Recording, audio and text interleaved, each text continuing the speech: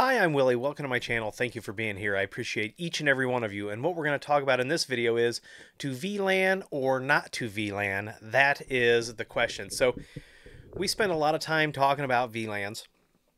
Other people spend a lot of time talking about VLANs, and they're useful. And sometimes people may not understand how to fully utilize or set up VLANs.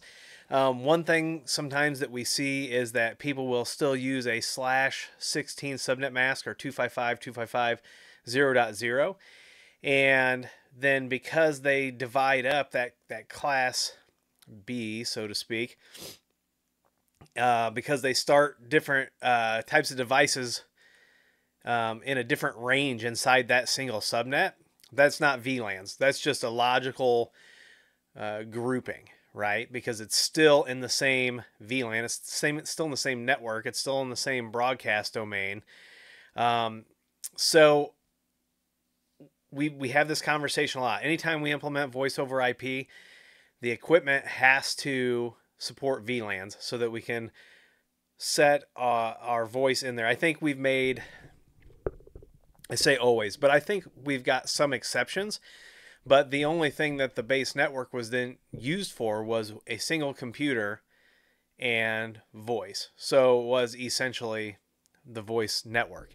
But let me give you just a few reasons and why you should be using VLAN. So first of all, it does allow us to segregate devices and keep like devices in networks where they only see other like devices. Now, this could be printers or IoT devices. And when I talk about IoT devices, I'm talking about things that you can't actually manage locally, things that have to go out to the internet and talk to a central server in order to function. So we can logically and physically group these things together in different VLANs. And sometimes they don't need to talk to other VLANs, which is perfect.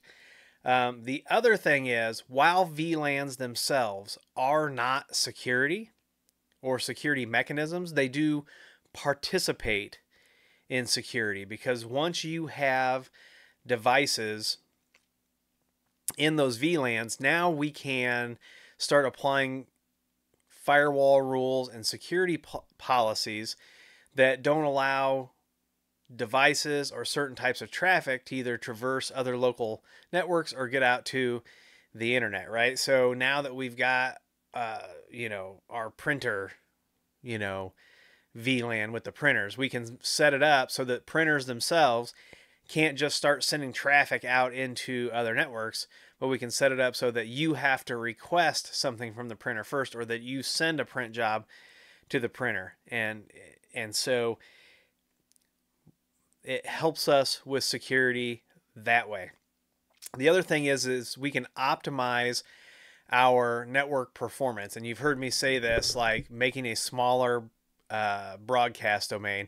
And then anytime I say collision domain, people are like, wow, we're using switches and okay, so we're just going to talk about broadcast domains. So broadcast traffic, things like DHCP, things like, excuse me just a second, any of you with allergies can probably,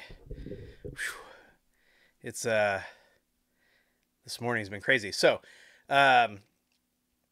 reducing the broadcast domain, so it reduces unnecessary traffic, which takes up time on the network, which when something broadcasts on the network, every device gets that, right? So you don't necessarily need to be having that happen.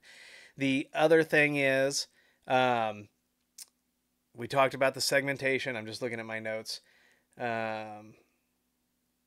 Simplified troubleshooting within that smaller VLAN or broadcast domain, right? Like, so if you're segmenting things into smaller networks, it can be easier to troubleshoot when things are going wrong. And if you have a large broadcast domain and we're always broadcasting and we have a broadcast storm, you're going to bring down quite a few more devices, and the resource use of your hardware is going to go going to go through the roof. So that's kind of my reasons, my kind of my top 3 reasons of why we should go ahead and implement VLANs when the equipment supports it. If the equipment doesn't support it, then that's a totally different conversation. Probably going to ask you to upgrade. That'd be one thing. But yeah, what do you think about VLANs? I am a huge proponent of VLANs and having as many VLANs as needed to make things efficient, secure, and be able to control that quality of service and things like that. So let me know down in the comments what your thoughts are on VLANs, and let me know how you use VLANs. And if you like this video, give it a thumbs up, subscribe, comment, and share. Follow me on Twitter and TikTok. Those links are down below, along with affiliate links, a Patreon link. And if you need IT consulting, head on over to williehowe.com, fill out the contact form.